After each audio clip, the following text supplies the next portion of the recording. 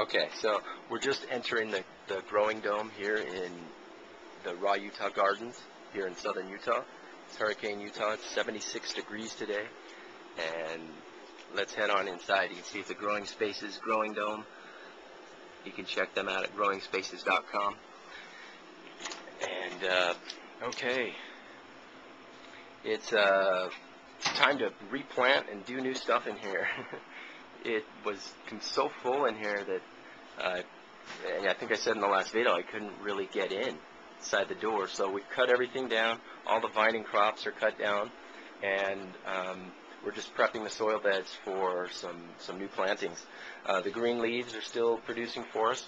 These are just starter packs of some random leafy greens and some herbs and some flowers.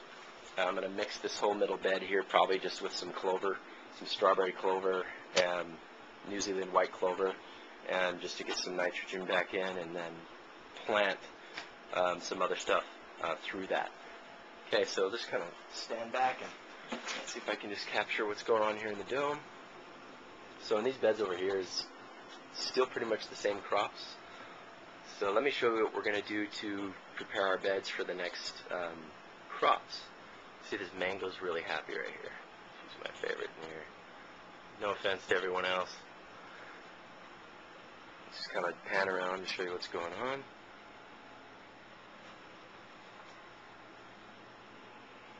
All the leafy greens. These kales, battled the cabbage worm with them too, but made it, and they're doing really well now. There's no worms left, and they're leafing out, really having a good time now. And what's interesting about these kales, I've noticed that they can almost become tree-like.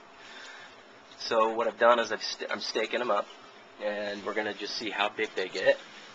I've noticed on sites like John Kohler's site, growyourgreens.com, which I fully recommend checking out.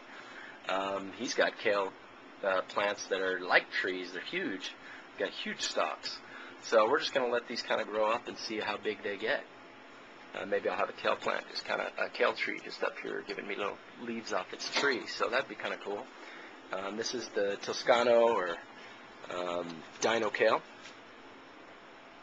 And let's see, it's good old ginkgo, still having a good time. Let me cruise over here and show you some lettuces. Here's what we're doing to prep our beds, or can get them ready for the next planting. So this is a rock dust. And I know you've heard of rock dust, and if you haven't, this is great stuff to prep your beds and put some minerals back in the soil. We're using azomite. You can get it at groworganic.com. A lot of other online retailers sell this stuff. You can get it locally. Just look around. Lots of other rock dusts available on the market, but check into rock dust. Powerful stuff. Secrets of the Soil talks about it, and just kind of explains how powerful this stuff is for growing organically without having to use any other inputs, and just really grows powerful plants. So that's one of the things we're doing to get the soil ready to go. Just kind of mixing that in the top couple inches of the soil, and I'm going to do that for all the beds, and then replant. Get some stuff like this going. I was really happy to find some great starts like this golden chard, heirloom chard at a local nursery. So good stuff. And you saw all my starts in the other video I'm doing with the greens up in my other beds. All heirloom. And so just kind of give us a better start on being able to grow vital, really strong plants. So that's the update. Just kind of walk around the dome to show you from another angle here. I don't think I ever really show this side of the dome. So beautiful in here with that, all the vines didn't allow the sun to come through, so it's really fun to come back in here and get the sun and just feel the warmth in the early morning or at night when it's colder. Forget how nice this space is just for coming in and enjoying the temperatures. So okay, here's another thing I learned this summer about these growing domes. You notice I don't have any fish. I had about 5 koi in there, and I lost them. And here's what I think happened. Couple things. In fish keeping, I've kept fish for quite a long time, and you've probably heard of the nitrogen cycle and denitrification. Well, there's no rocks or sediment in the bottom of this pond. So if you're going to have a higher fish load, more than a goldfish or a couple, like I'd like to have a couple of koi, then you really, in my opinion, need to have some sediment or rocks or pebbles, something really round, so you don't hurt this pond lining, and smooth.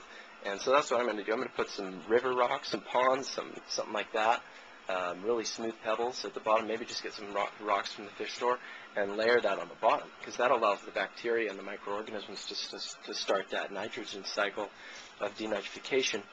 And so that's one of the things. The other thing is they ate all their roots. You can see. So that started to be a problem, and what that causes is a pH flux. And so once the plant stopped, the bacteria break down, or the plant cycle was taken out of the variable, or the equation, then boom, the pH just totally skyrocketed, and boom, they probably had a gruesome death. So I feel bad about that, but I'm also learning from it.